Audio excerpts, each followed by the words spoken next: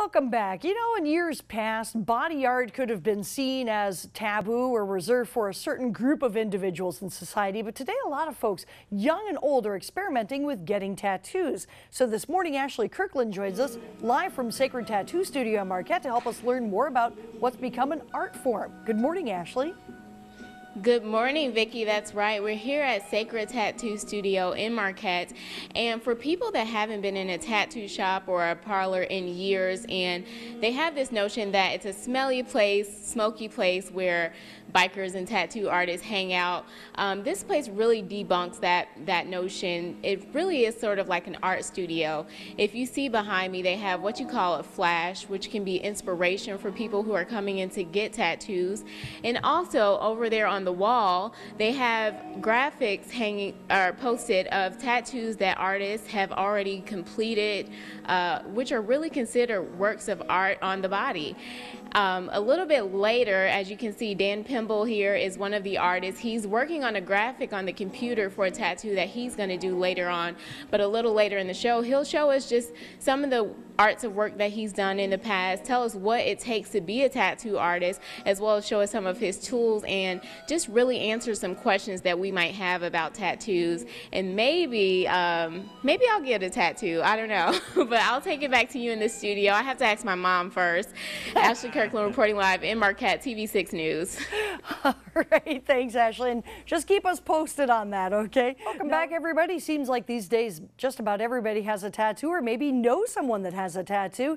It once seemed to be a fad reserved for younger people or the rougher crowd, but it's now very mainstream and considered body art. Ashley Kirkland has been at Sacred Tattoo Studio in Marquette. She's got more for us today. Morning, Ashley. Good morning, Vicki. That's right. We're back here at Sacred Arts Tattoo Studio in Marquette, and I am sitting right now in their design part of the studio where the tattoo artists come to kind of stencil out and design the artwork before they tattoo them on people's bodies. And like I said before, the tattoo industry has really evolved over the past 10 and 20 years and become a really respected profession in the art industry. I'm joined right now by tattoo artist Dan Pimble, who is sketching something that he's going to work on a little bit later. Dan, can you tell us about this piece of art? It looks really intricate.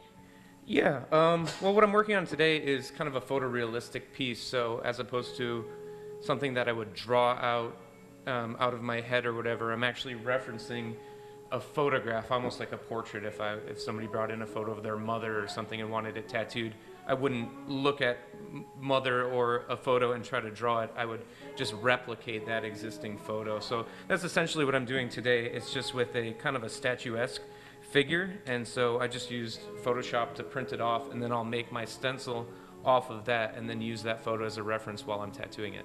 Okay, and you didn't just decide that you wanted to start drawing on people one day. You have a very extensive background. Can you tell us about your background and how you got started? Yeah, I was an illustration major at Northern Michigan University, and have always been into art, since I was really young. So I always knew that what I did for my profession would involve art. I never knew it would really be tattooing specifically, but I knew it would be art that allowed me to make a living. So yeah, out of college, a couple years I was doing graphic design and never really made it much of a priority, I suppose. And then I discovered tattooing, and that was kind of the end of it. Okay, and you guys use very technology that is really up to speed and up to date. Can you tell us about the technology that you have here for the design studio? Yeah, well, I would say still a vast majority of what we do is the old-fashioned way, just pens and pencils, good old-fashioned drawing. But utilizing technology in any way that we can is always beneficial. So in this instance, I'm using just a Photoshop program to size this thing appropriately. The photo was a little bit washed out, so I was able to adjust the levels a little bit and kind of bring out that contrast, and that's what's going to make a really great tattoo. And lastly, the industry has really evolved over the past 10, 20 years. How has that happened, where it really come from a taboo thing to really being like a work of art? Technology's definitely had a lot to do with that. Definitely the internet, the way that information travels nowadays is so fast. Say as early as 6 or 8 years ago, if you did a tattoo, the earliest that thing might make publication would be 6 months. You know, you would need to take the photo, print the photo, send it to an editor. It would have to get printed in a magazine, and just information traveled so much slower. Where nowadays, with the internet is as such, there's information just travels so fast. I can do a tattoo and it'll be all over the internet in minutes. And I can imagine this is a multi-million-dollar industry because I've seen the magazines and the shows and everything that has to do with tattoos. So it's very lucrative, right? Well, I suppose it could be. You know, there's tons of different levels and tons of things that go into that, you know, any business. So I think the industry is growing so fast that it seems that there's a lot of money there, but it's just because of the number of tattoo artists out there. All right, thank you, Dan. Now, a little bit later, Dan's going to show us some of the tools that he used to do in his own personal station in the studio, and I'll take it back to you in the studio right now. Ashley Kirkland reporting live in Marquette, TV6 News. All right, thank you very much, Ashley, and I'll tell you. Welcome back, everyone. If you're thinking about getting a tattoo, it's important to know the pros and cons before you make the decision to mark your body. And TV6's Ashley Kirkland is at a tattoo studio with an artist to give us more insight on tattoos. Good morning, Ashley. Good morning, Greg. That's right. We're back at the Sacred Studio in Marquette, and we are talking with Dan Pimble, one of the tattoo artists here. Dan, can you tell us a little bit more about the tools that you have here that you use for tattoos? Yeah, I grabbed just a couple different tattoo machines just to show you guys. This is a rotary machine, and it's running right now, so you can kind of hear that it's really quiet. And it's kind of been a big resurgence in those in recent years. They have a little bit different mechanism, but do the exact same thing as a traditional coil machine, and that's the noise I think that everyone is familiar with, the you know, the hum. Yeah, exactly. So I still use both very frequently. I grabbed a needle and a tube just to show you guys those as well. We're a fully disposable shop. It's still not an industry standard yet. A lot of shops are still using steel tubes, which is completely safe. They pass them through a medical grade sterilization process. We do it more so probably out of convenience than anything. There's no fuss in cleaning or scrubbing tools and sterilizing. We just use them one time and then they go in the garbage. So yeah, just a couple things I grabbed to show you. And so when you have someone that's come in for the first time to get a tattoo or they're extremely nervous, what are some things that you do to calm them down?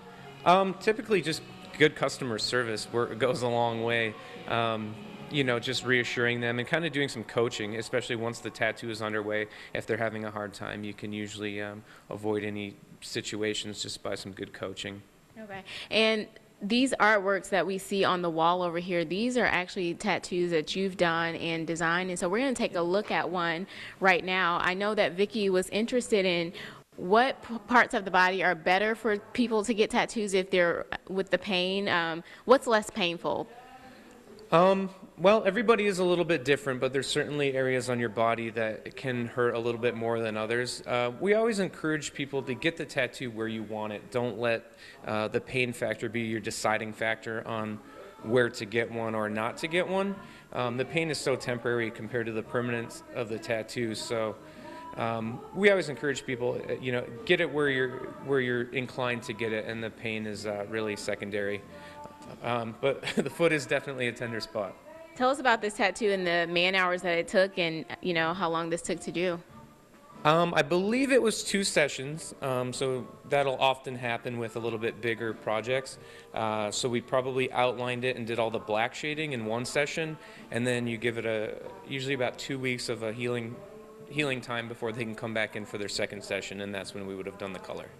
Okay, and I have a foot tattoo, and I know for a fact that this is very painful because there's less skin and more bone down there. So is that something that you recommend for a first-time tattoo getter? Again, we would recommend, encourage you to get it where you want. If the foot is where you've envisioned this tattoo all along, then go ahead and do it. It's such a temporary feeling, but yeah, it is true. There's a lot of nerve endings in your feet, and that's typically what's going to cause make one spot more painful than another spot is your nerves. And everyone is a bit different, but there's certainly some tender spots. Yeah. All right, well, thank you so much, Dan, for being here this early and talking to us about tattoos. And Greg, if you're ever thinking about getting a tattoo, come down and talk to Dan. But I'll take it back to you in the studio for now. Ashley Kirkland reporting live in Marquette TV6 News. All right, thank you, Ashley.